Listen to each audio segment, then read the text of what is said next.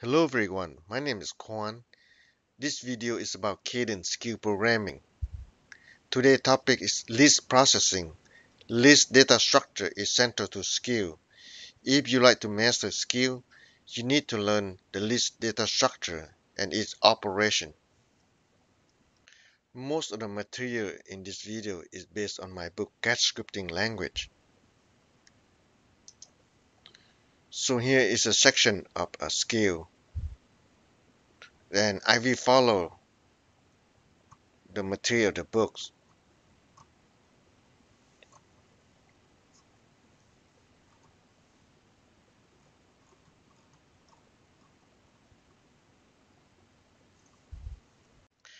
There are two ways that you can create a list. The first one is you explicitly type in list and the item inside the parentheses. The second way is you use the backstick. The comma between the item is optional. The first command is car, C-A-R, for current address register. So if you do the car A1, it will return the first item in the list. In this case, M. If I do the car A2, it will return 3. The next command is cdr. cdr return a list. So it returns the rest of the list except the first item. Here I do the cdr A1, so it will return all item except the first one. In this case is MP, a list with MP. If I do the cdr A2, it return 45X, a list with 45X.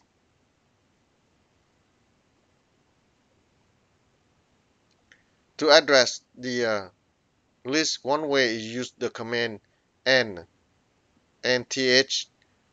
Here I use nth1a1, so I extract out the first item. In this case is n. Here I extract the second item of a2, 0, 1, 2, so this become 5.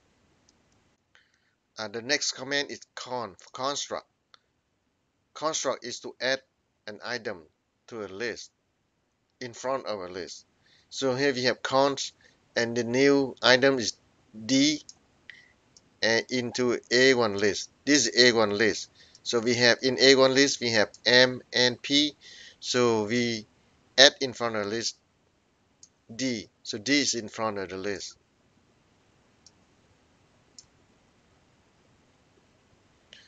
Now if we want to add a list, then we say list E into a list. So we have basically two-dimensional list now.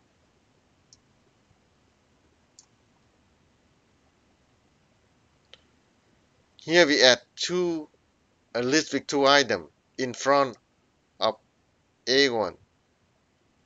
This the list of F and G.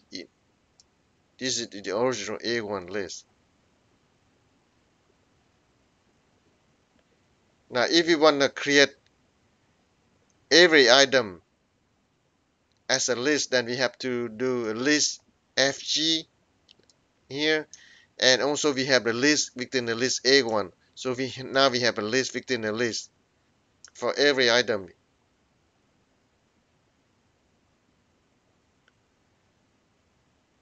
One of the requirements of count is that the second argument has to be a list. If you do something like this, D is not a list, so it will create an error.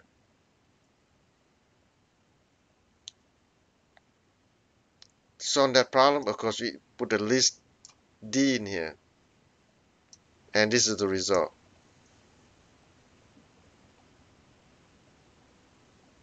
The companion command of const is append. Append will require two lists, A1 and A2. So here we have A1 and A2, and we say append A1 A2, and that's the result. If we flatten out the list, If you want to preserve the list into a two-dimensional list, then you need to put a list in here.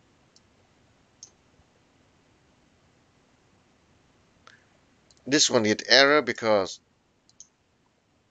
the two argument of append has to be a list. If you put an item like this, it will create an error. To solve that problem, you put a list on here. Here you put a list with multiple items in there. And you can see it flatten it out.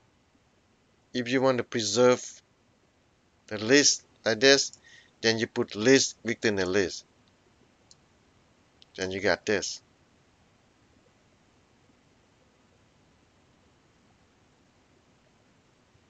In here, you append a list within the list VW.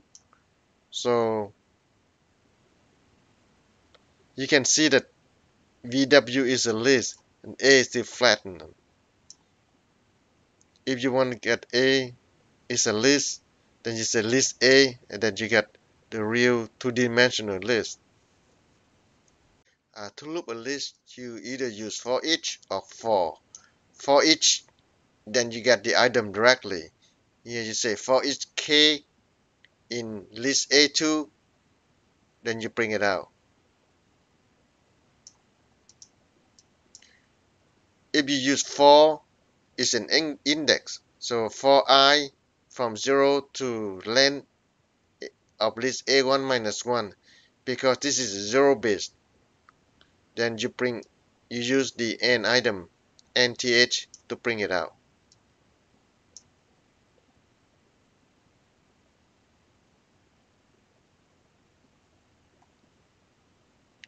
Now this command is basically append A1 and A2, then bring it out.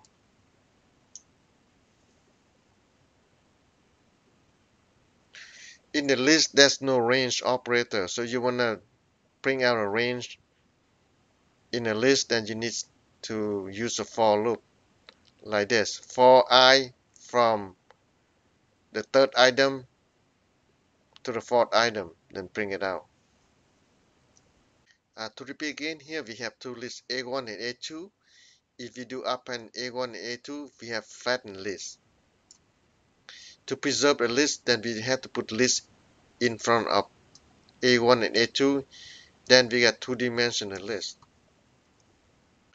On the next command, we try to merge the two lists together.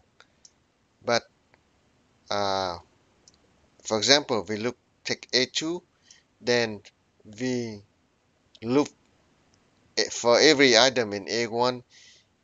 If it's not duplicate, then we take it. For example, A is not duplicate, then we take same thing B. C is duplicate, we will not take it. Same thing D. So for each item in A1, we check. If it's not a member in A2, if that member is not a member in A2, then we take it, we append it A2 in a list. That's why you see here, this is A2, then we take two items from list A1 because A and B this is not belong in A2 yet, but D and C has, so we not take it. And here we loop it the way around. We have A1 list, and we loop every item in A2 list. So for every item into A2 list, we check whether that item exists in A1 or not. If not, then we append it. So this is A1, then we append E because E is not belong anywhere in A1. Same thing F, but we will not D and C. If you look at closely, we have 2B. So how we solve it? One way to solve it is that we create a new list. Then we loop both A1 and A2. We append. So we loop both every element in A1 and A2. Then we check if it's not a member AX. Remember AX is in the beginning is empty. So we keep adding. So after we run it, then you can see that the B duplicate div is gone. So there will not be any duplicate item in the list. On the next command, we do in intersection. If the element exists in both A1 and A2, then we take it. So we look for A1 here. For each element in A1, if it's a member of A2, then we append it. So we create a intersection list AZ here. If we bring out, we have CD here.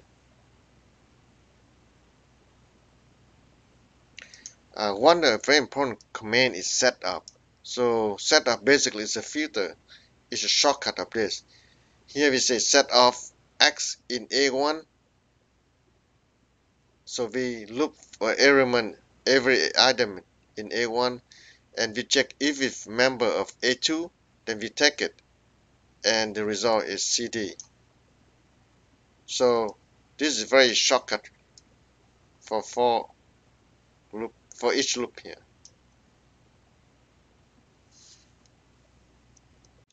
As I said earlier, the material for this video is from this book, Get Scripting Language. I will scroll down.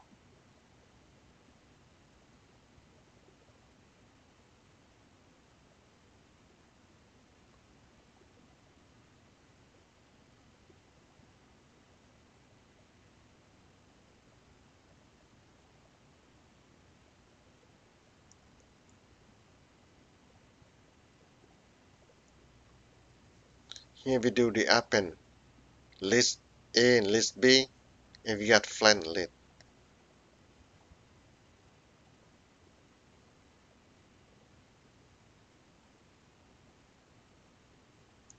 Here we use the con construct.